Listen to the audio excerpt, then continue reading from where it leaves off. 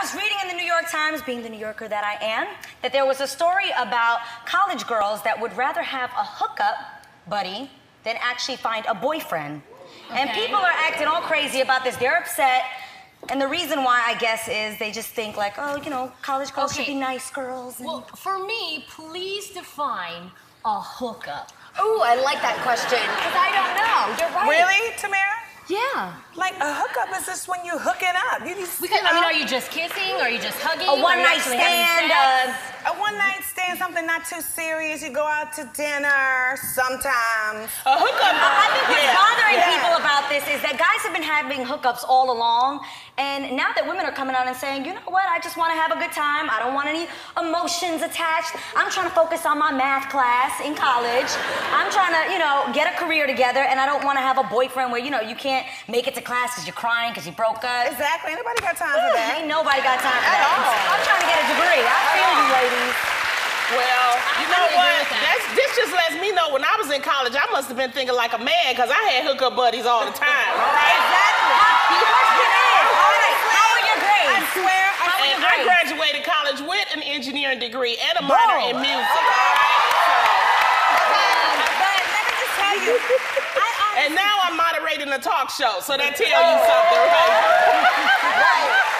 the whole thing, you know, with college and women, I mean, I'm not trying to sound, you know, a little crass, but it's just it's a good time to be a hoe. The whole thing, you know, with college and women, I mean, I'm not trying to sound, you know, a little crass, but it's just it's a good time to be a hoe. The whole thing, you know, with college and women, I mean, I'm not trying to sound, you know, a little crass, but it's just it's a good time to be a hoe. Reality check, Jack. See, at these different colleges, these different HBCUs, where you're sending your daughters to, where your old lady go at, where you think you're going to find your wife and find a girlfriend, a good wholesome woman, bruh, it's a bunch of fucking, sucking, drugging, thugging, drinking, partying going on. It's a bunch of hoes at those schools. Them Black, Latino, Native American women, all them women are a bunch of hoes. You heard what the woman said. You heard what these women saying. This is the book of Ecclesiasticus 26 and verse 12. And I want to go straight to the point I want to hit on at that last line. It says, by every hedge will she sit down. Now, man is the hedge, you know. It's a fortress. It's a defense. It's an enclosure. It's a protection. Your man is your protection. So she's sitting down by every hedge available. Anybody that shows her attention, she gonna be doing this. And open her quiver against every arrow. Getting busted open. You got orgies taking place. You got trains taking place.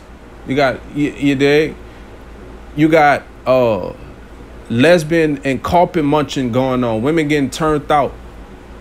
It's a bunch of strap-ons and all kind of wild ass shit going on these college campuses. Your daughter come back with a damn tongue ring.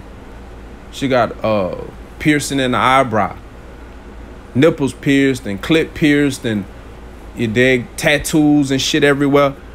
Yeah. To the point where she stopped coming home and all that. To the point where she ended up probably even getting knocked up. Not finishing school, what she so-called went there to do. So-called went there to do. You know? And debt. Now your ass in debt. And now your ass got to deal with it. The parents got to deal with that.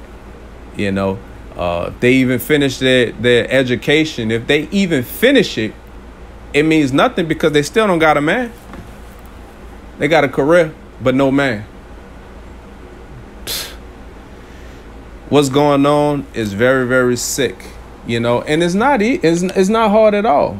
You know, you take your grant money, your loan money, you know, go get you a whip, keep you a haircut, clothes, shoes, and then go to campus and go to stunting.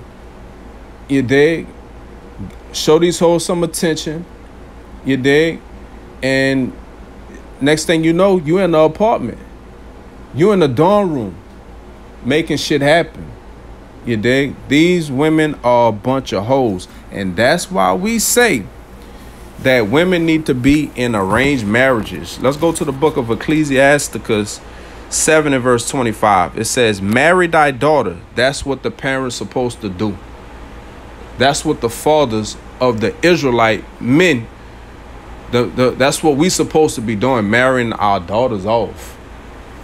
These women don't have the mind to go and choose no man, to be vetting. That's why they deal with 4 and 5 and 6 niggas at a time. Busted all open, you know.